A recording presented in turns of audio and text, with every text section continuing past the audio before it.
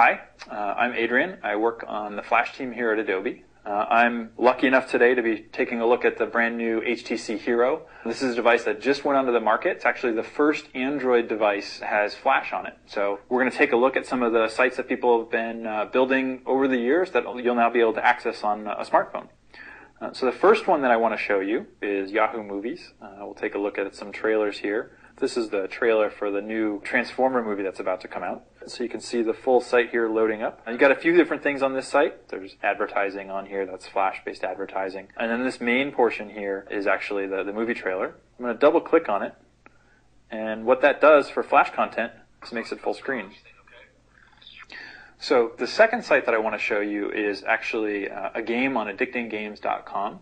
So this is a game that was really popular not too long ago, about 2 years ago. It's called Penguin Swing. It's a great little game where you get to play polar bear playing a game of pickup baseball with a penguin. And it is loading up right now. Takes just a second. The Flash loads up directly in the page like you see it here. Or I can do the same thing I did on the last page, which is double click on it and then it'll zoom in and scale it for me. And if I'm lucky, or talented, I can hit that penguin. You know, this is just one example of a game. There are tons of games that are out there. Addicting Games has them, Congregate has them, lots and lots of Flash games. There are probably thousands of Flash games that'll play on this device. And then the last thing that I wanted to show you is actually Expedia.com. This is one of the most popular travel sites that's out there on the web. Or on Wi-Fi, so it tends to be pretty quick loading these things. One of the things that's really nice about the way that they built their website is, for the most part, it's HTML. It's very, very easy to use. But there are pieces of content on here that aren't in HTML. They built them in Flash in order to provide some more interactivity. This section up here in the upper right is the only section that you can use on the front page here to navigate based on location.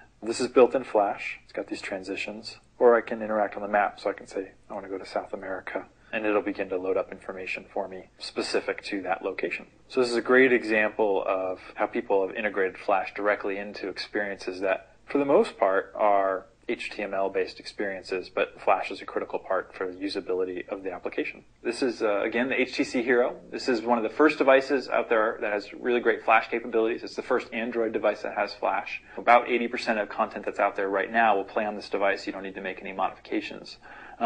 But we're working on getting what we've been calling full Flash Player 10 running on devices. So that's something that's going to be coming a little bit later, part of the Open Screen project. If you're a web developer and you're interested in finding out more about what you can do to get your content working on this device, you can find that out on adobe.com. This is just a stepping stone to making sure that all of the content that's out there, that all of the developers have been building, will work on these devices, and you'll be able to get the full real web on those devices. Thank you very much.